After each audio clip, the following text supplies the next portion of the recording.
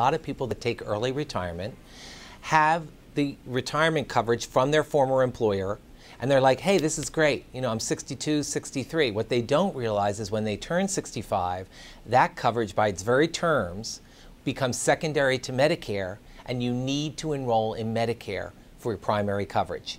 And, you know, very few, I'm not aware of any in the last 5 years that I've looked at where that retiree coverage would be primary to Medicare. It used to be that it could be, but not anymore. And so what, you know, the rule of thumb here, once again, is whether you retire at 58, 60, 62, that's great. You have retiree coverage that's going to last you, you know, what you think your whole life, and it may well last your whole life.